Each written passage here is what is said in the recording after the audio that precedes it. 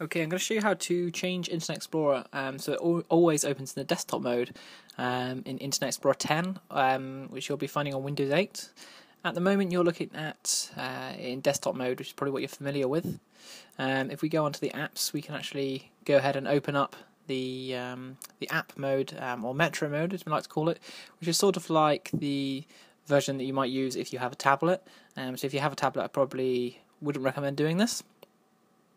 Okay, so we need to go to the control panel to change it.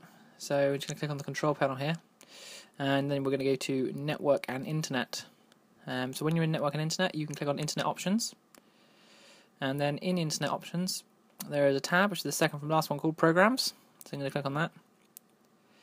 And when you're in here, the first one here is Open in Internet Explorer. And if you choose Always Open Internet Explorer on the desktop and apply and OK that, it's always going to use the one on the desktop. So if you press a link in an email, or if you're in an application and it wants to open up Internet Explorer, it's going to do it like this. We can also do this via group policies if you're in an organisation. So I'm going to open up the local group policy editor. If you're a home user, you probably won't need to use this. So I've gone to GP Edit. So this is going to be a computer configuration. So it's going to apply to all your computers if you want to do it that way in group policy. So you're going to need to go to Administrative Templates under Computer Configuration here. You can see on the left hand side. So we're just going to drill into that one. And once you've drilled into that one, you next need to go to Windows Components. And the next one you need to go to after that is Internet Explorer. Okay, so once you're in Internet Explorer, you need to click on Internet Settings. You don't need to actually expand that out like I have, just left click on it, and in the right window you'll see Set How Links Are Opened in Internet Explorer.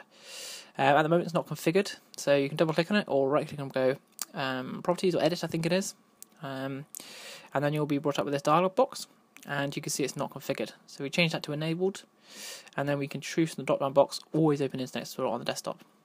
And if we apply and OK that, and if you're doing this on your domain controller, it's going to go to the ones you set it to go to, and then you just need to run GP update force on your clients like this, and once the policy is updated, they're going to have that setting configured, and they also won't be able to change it. So it's always going to open in the desktop mode, which is going to be preferred for users. Hope it's been useful, and thanks for watching. If you want to see more of my tutorials, then please subscribe.